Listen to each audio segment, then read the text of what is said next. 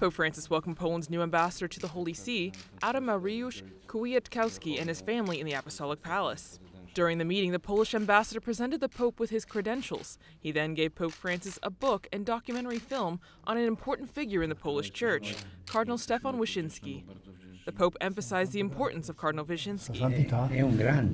At the end of the private audience, Pope Francis asked to pray the Hail Mary together.